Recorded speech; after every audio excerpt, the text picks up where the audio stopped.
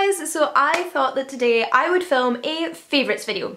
It has been months, many months. I don't think, in fact, I've filmed one of these this year since I filmed a favourites video, but I think with everything going on I really want to celebrate the small joys and share some of the things that have been getting me through and that like have been putting a smile on my face or like giving me comfort and distractions. And comfort and joy seems like an odd word with the amount of sort of crime, mystery, thriller, TV show and books on this list, but that's kind of been helping me. So I'm gonna jump straight in and just share with you some of my favourite things from the past couple of months, with TV shows being first. So I have been watching two main TV shows. There's two main TV shows I've just been completely absorbed in.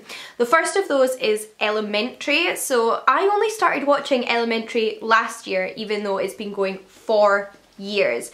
It's based on Sherlock Holmes, except that it's set in modern day New York. Now Sherlock Holmes is still British, however Dr. Watson is American and is also a woman played by Lucy Liu. And they meet at the beginning of the series when Joan is enlisted by Sherlock's father to be his sober companion because he's just got out of rehab. And I love that that premise picks up on some of the themes from the original books but also explores recovery. And that's one of my favourite twists on this series. I was a little bit nervous to start watching Elementary, which is why it took me until last year, because it is quite a massive change given the original books that it's based on, and I'm a huge Sherlock Holmes fan. However, there is something so endearing about this series.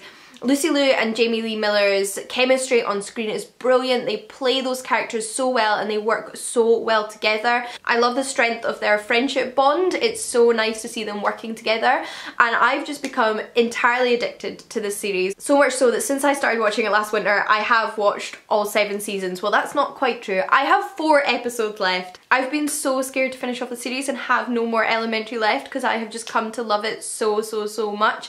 But I do have 4 episodes that will probably get watched over the course of April, and I just wanted to let you know how much I loved it in case you haven't watched it yet. If you like crime procedurals, if you like Sherlock Holmes but are nervous because this one's set in modern day New York, definitely give it a chance. I think it's a brilliant show. I've also been loving The Unforgotten. So this is a British crime drama with 3 seasons at the moment, and each season has a 6-episode arc where one mystery is being solved over those 6 episodes.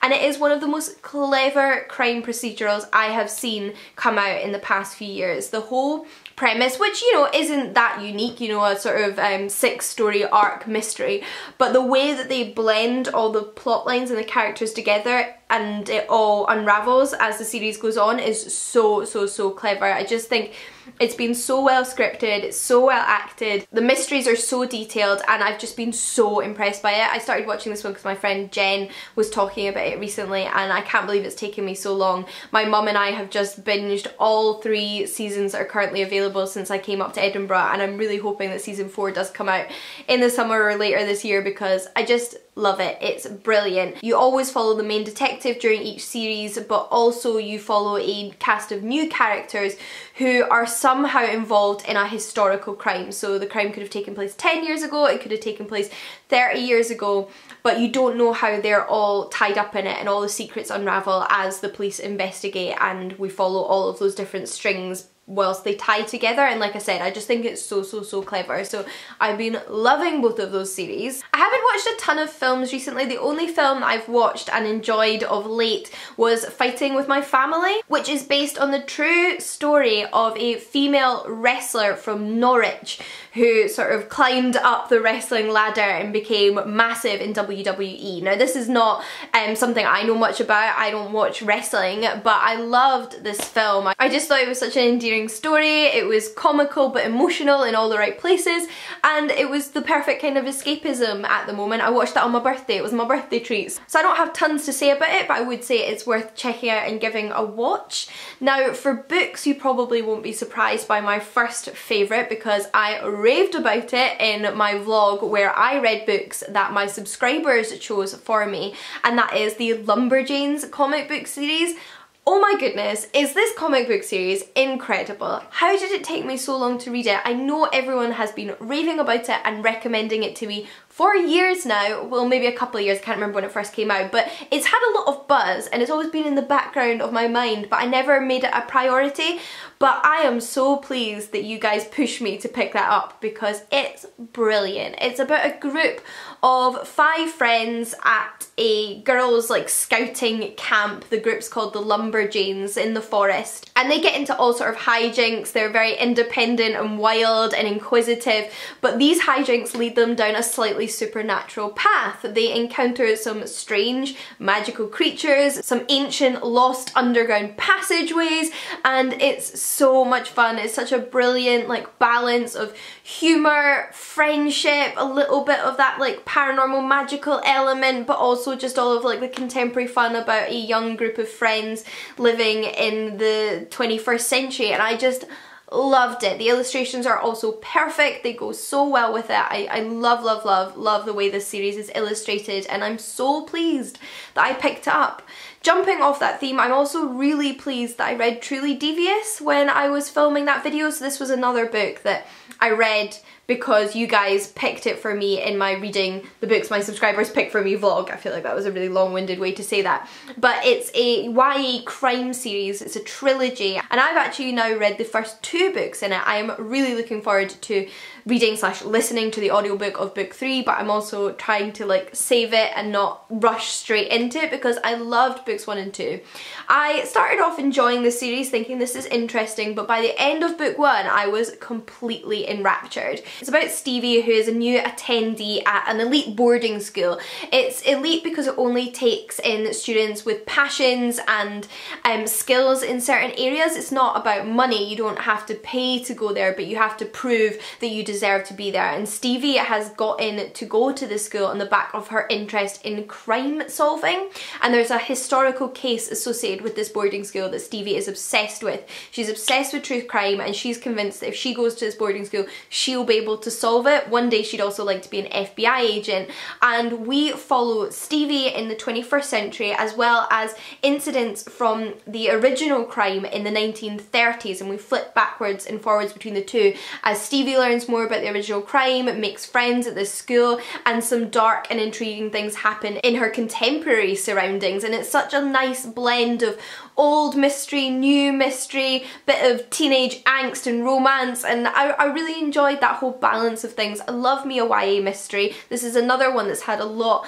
of raving about it since it came out, and I'm so glad that you guys gave me that push again to pick it up. I'm enjoying that it's also a 3-book arc and that it wasn't all wrapped up in book 1, because it's just made me really chew on the mystery and get really involved in all of the intrigue and questions. And I haven't actually read a YA mystery series before that's taken place over more than 1 book, so that's a concept that I'm really endeared to now, and I think it gives time for the relationships between the characters and for the mystery to develop, so really enjoying that. I then like to mention a YouTube channel. Now this is not a small YouTube channel, you may very well be aware of it already, but I have been binge watching videos from it over the past few weeks, and that is Plumbella. So Plumbella, or Jessie, is a sim YouTuber or a gamer YouTuber. She also live streams different games on Twitch, but every now and then I go down the rabbit hole that is Sims YouTube videos, people doing live plays of The Sims or silly conspiracy videos about The Sims, and just generally exploring the world of The Sims on YouTube. And I'd never actually watched Plumbella before until a couple of months ago, and I cannot believe it, because even if you don't play The Sims,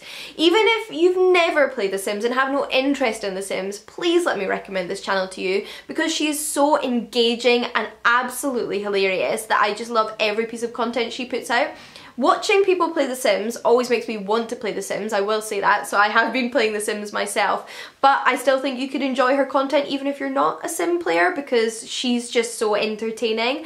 I love her editing style, I love her humour, I love her personality, and like I said, I have been watching everything she's uploading of late, because she's uploading a lot of content at the moment, which is brilliant given that we're all stuck inside. But I've also just been going back and watching a lot of her old content, which is just giving me a lot of escapism, and I've been really enjoying it. Personally as well, I've been really enjoying making reading vlogs for this channel. I have been uploading pretty regularly over the past few weeks, because as much as watching YouTube is an escapism for me, making content is also an escapism for me. I get to read interesting books, focus on what I'm making, and then engage with all of you guys, which is so wonderful, and making reading vlogs has been a lot of fun over the past few weeks. You might have noticed that I've definitely made more of those than I usually would, but having that structure to my reading, having goals for my reading, and checking out interesting things based on your recommendations or lowest rated books on my TBR or what have you has just been so much fun. And both reading and filming for those videos, as well as then chatting with you guys in the comments, has just been an absolute favourite over the past few weeks.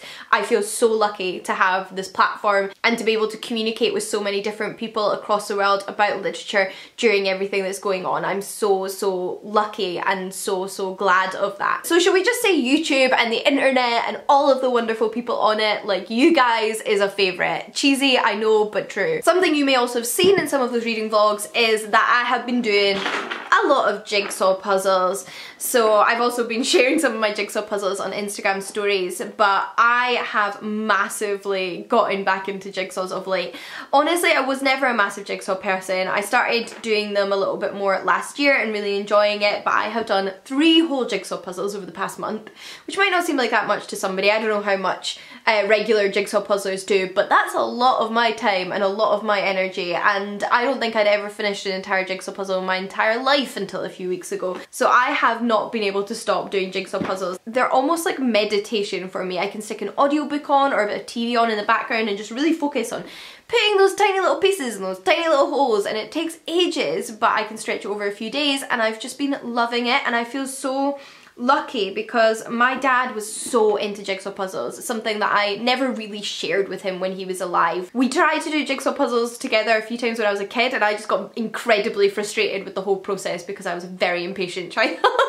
But he used to do jigsaw puzzles all the time. It was like his form of meditation, and I feel now that I can really understand why he enjoyed doing jigsaw puzzles so much.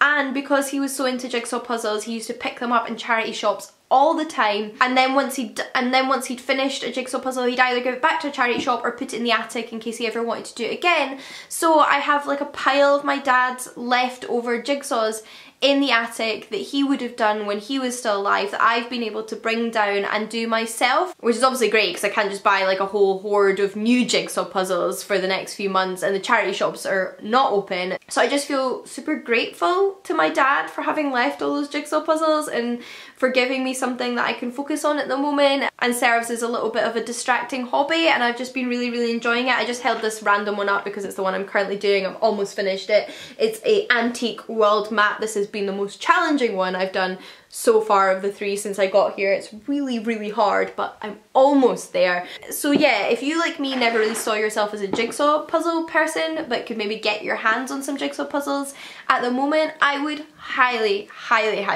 recommend it.